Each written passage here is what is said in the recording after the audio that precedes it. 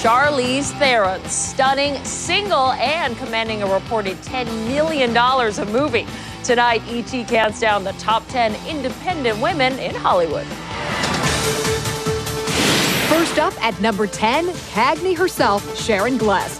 With a career spanning over 35 years in the business, Gless spearheaded that strong woman of confidence on television in Cagney and Lacey. It did change women's lives in the history of television for women. Now she's back on the new show Burn Notice on the USA Network, tougher than ever.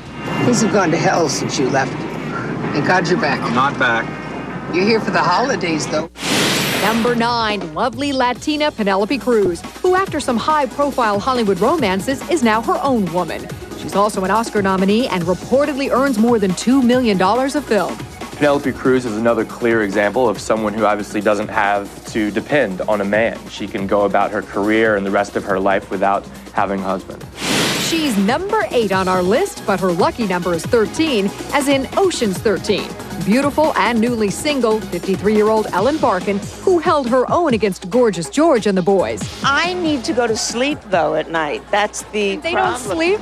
Well, you know, first of all, they're boys, so they get up and they're dressed in 10 minutes, and I'm not. And lucky 7 for Halle Berry, who's got an Oscar, an Emmy, and a Golden Globe. Halle Berry's been in a couple of pretty tumultuous relationships with Eric Benet and David Justice. She's bounced back from that.